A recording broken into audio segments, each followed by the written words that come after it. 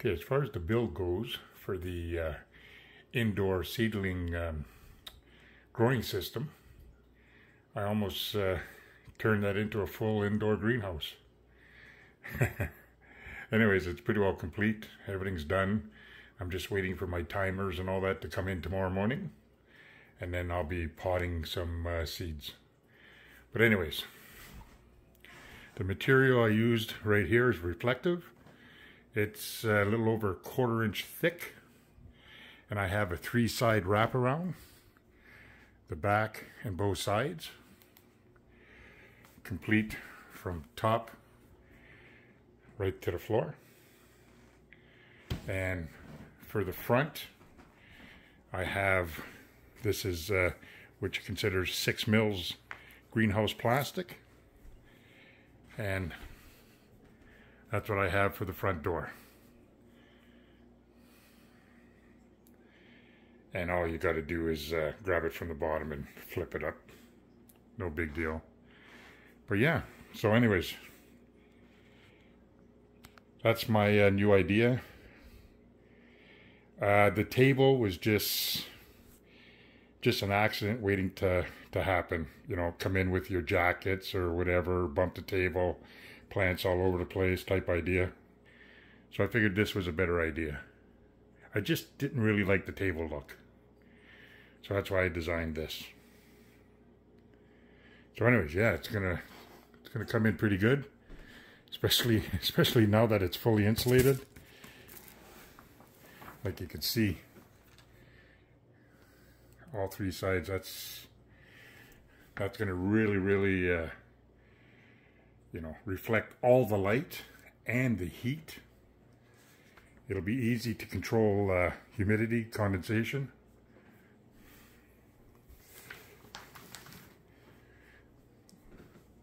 And that plastic's nice and heavy. And you know what? Later on in the year, I can even throw that on the deck if I wanted to.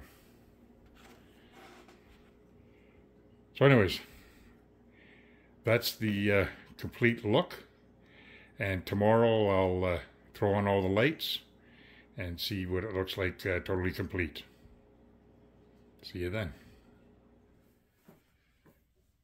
Alright, so I started getting my system ready with my earth and my seedlings, and then my timers came in. But I just want to talk to you a little bit about the timers.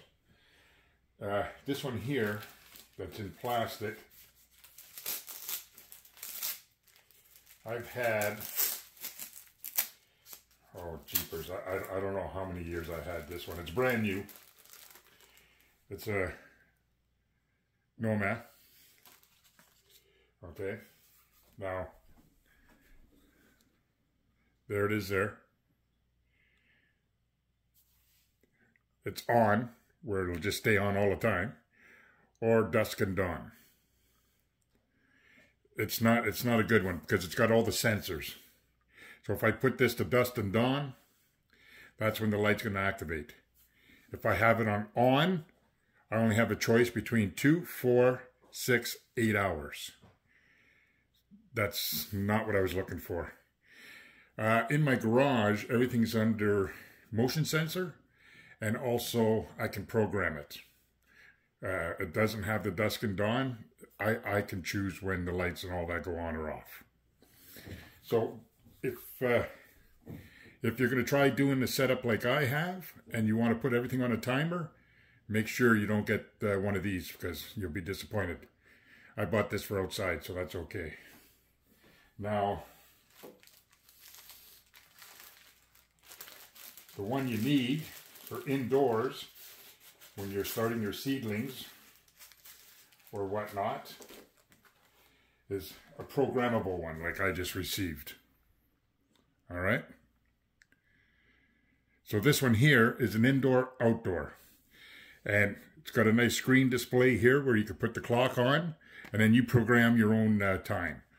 And you got up to a 7-day cycle. So for now, I'm going to hook all this up, set up all my times, and I'm going to have this run for 16 hours a day. And then when the plants are maturing quite well, I might cut that down to about 12 hours. So this is the one I'll be using with my setup. All right? So make sure that if you're going to do something like what I'm doing, get one that you can program. And be careful. You don't want that dusk and dawn one. Okay, so what I'm going to do now is take this out of the package, and I'm going to set up all my lights, and I'll show you what it's like. Be right back.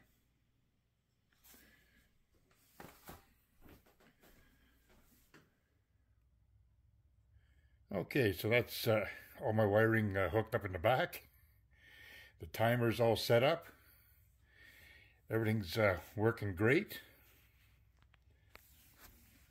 I also have my heat mat on. It's set for 78 degrees Fahrenheit. And that's basically to help your peppers and tomatoes germinate. All right.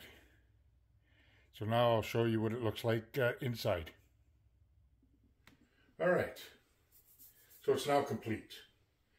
I took my shelving unit, which is 72 inches high, 48 inches across, 24 inches deep. All right. I use reflective insulation blanket that they use on water heaters and stuff like that.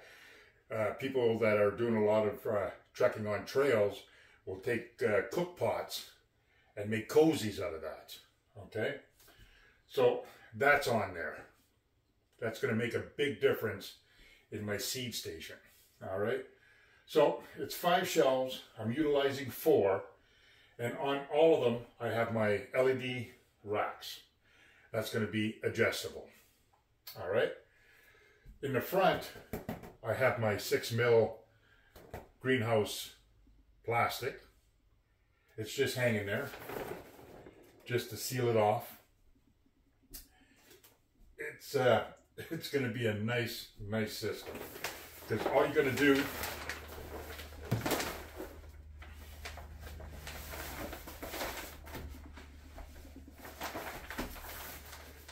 put it up out of the way, work on your shelves, water your plants, do whatever it takes. This here is going to be my new setup for 2023. I think it's going to kick ass. All right. So I did not come up with the light rack myself. It was another YouTuber that came up with that. I liked the idea, so I went with it.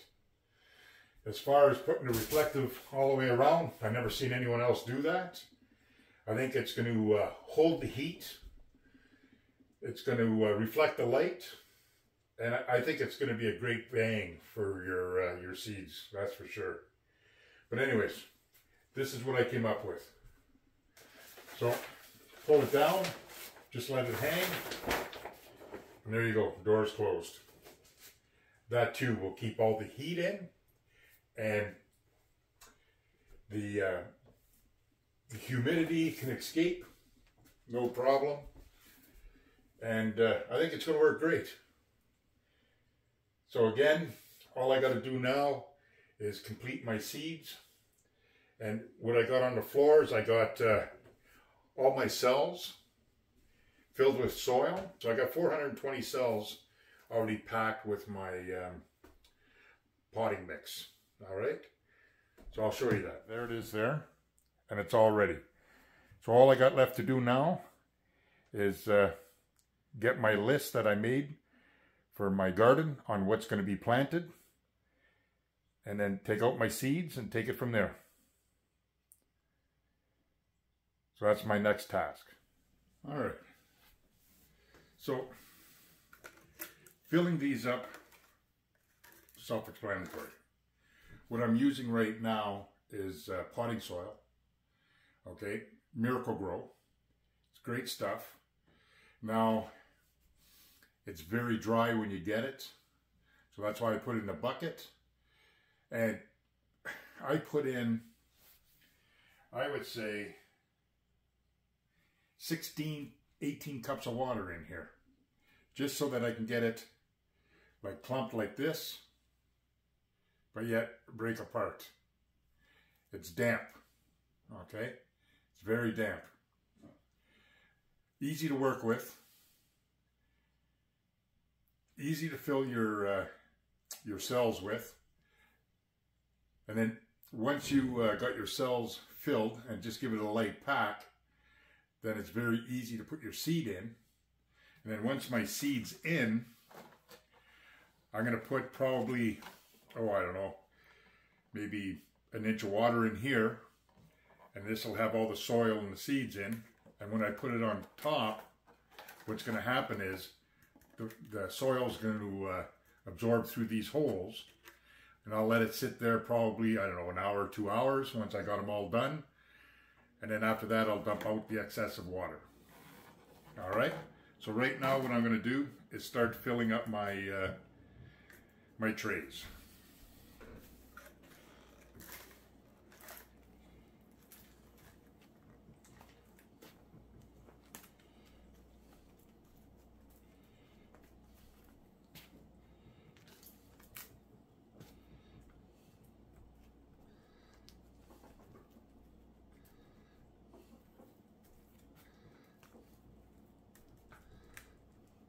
So I'm just getting the air out, and I'll scoop them off. Okay, now there you go. That's all I do. Okay, and it's just lightly packed just to get the air out. And when I'm ready to sow the seeds, depending on what type of seed I have, is depending on the depth, right? The majority of my seeds are pretty small, so I'm just going to put it underneath the surface. When I get my beans and stuff growing, well, then I'll put the beans down about a ½ inch, you know, the thickness of the seed itself, right? So for now, all I'm going to do is fill up all my trays like this, put them aside, and then once I got a good amount of trays set up, then I'm going to start sowing my seed. So that's basically what you do here. Now, I know there's a lot of talk on the internet and stuff like that when you visit gardening shows about what type of soil you should use, what type of seed growing kits you should get, and you know, stuff like this, right? But if you really listen to the to the way they describe things, you know, this is a nice blend, Miracle Grow, okay, potting soil. Very nice blend. It holds the moisture very well. And they'll talk about getting neutral soil to sow your seeds. And they'll say you've got to have neutral soil so that you don't burn your seeds. And you've got to have neutral soil so that your seedlings will grow better, higher percentage, and blah, blah, blah, right? Then before the video's ended, they turn around and say, well, let's go outside while I plant some more seeds. I already planted all my tomato seeds. There they are. Put it aside. Now let's go outside to the garden. We're going to plant more tomato seeds. And what do? They go into a garden that's got a high concentration of fertilizers. They fertilize the whole thing. Then they turn around and start making their rows and sprinkling the seeds in. Contradiction or what, right? You know what I mean? It just don't make sense.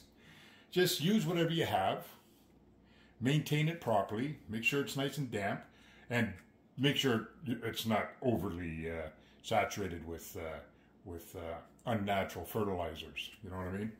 So that's what I do, right? I use the Miracle Grow, works great.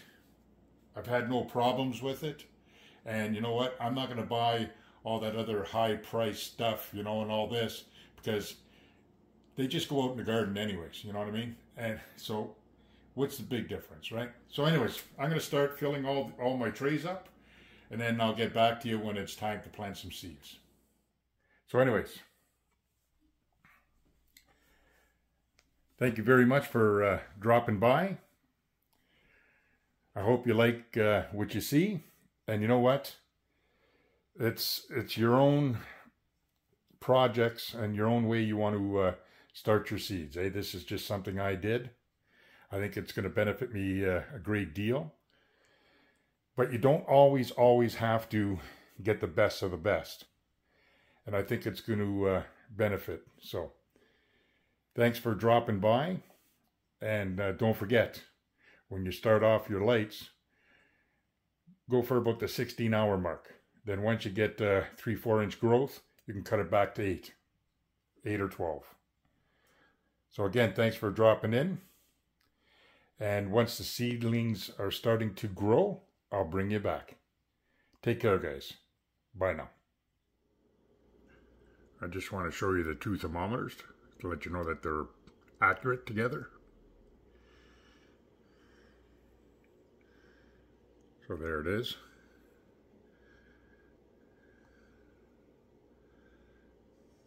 There. And there. Now I'll put one inside the indoor greenhouse, and we'll take a look at the temperature differences. See you in a bit. So there it is now, 30 Celsius. Big difference.